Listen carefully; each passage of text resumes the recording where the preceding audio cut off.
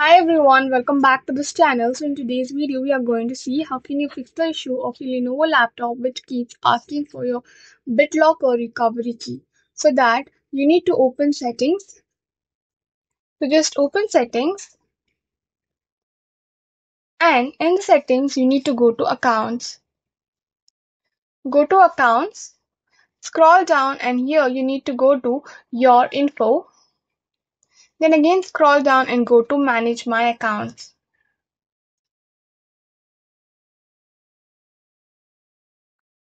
So this will take you to any of the browser. That's a default browser. And if you aren't signed in, you need to sign in. After signing in, you need to go to devices.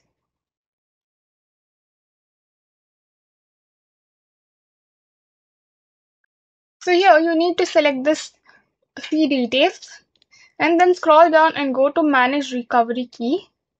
So if you have any Bitlocker recovery key, okay, first we will enter the password and then click on sign in.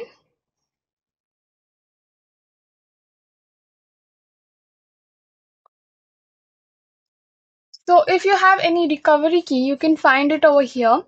So after finding it, you need to perform the next step. So click Windows and R and type CMD.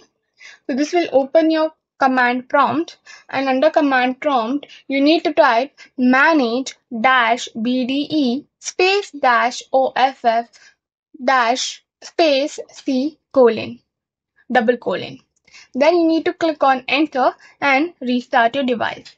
So this should help you solve the problem of your Lenovo laptop which is asking your Bitlocker key frequently. So that's all for the video. Thank you for watching. If you think I helped you in some way, don't forget to like, share, comment, and also to subscribe to this channel.